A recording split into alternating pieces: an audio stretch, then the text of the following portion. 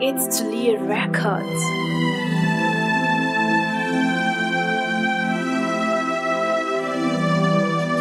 Kwa hii life nilikuwa na wanda mbona sina bahati. Nikasahau mini seed na lazima ni germinate. Ilini take wisdom kurealize si kuumbwa ni hope kid. Ilini take wisdom kurealize Jeremiah 29:11 was meant for me.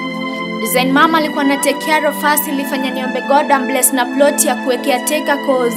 Nilijua angewaifungia mtu keja. Ingekuwa hard cause alijua the pain ya kutoka hustle at 8 PM na kukuta watoi wake kwa mlango itikeja ilitingwa. Before I realize what to do, 10 PM ishafika. Do mama li hustle for supper imegeuka fare ya kwenda kwa my relatives. 11 PM ishafika. Kwa barabara it's only us na masoja. Footsteps zetu tu ndo zinasikika.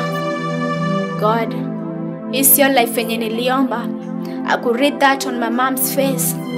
She was a kid back then, but anaikumbuka kaa jana. Siwezi flashback on those days cause iPhone yangu iko loaded na credo.